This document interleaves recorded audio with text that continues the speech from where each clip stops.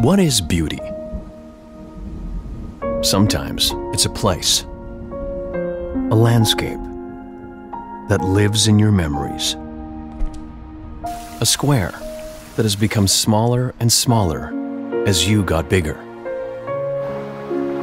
a lake where your games are reflected, or miles of stories written by your imagination, a spot of memory that tells something about you.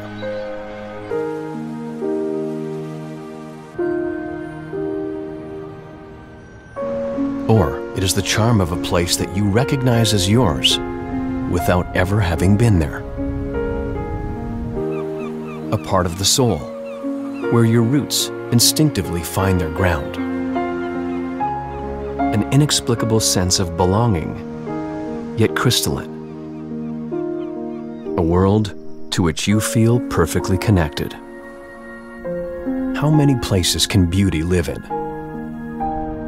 In the balance of nature, threatened by climate change. In the flowing water.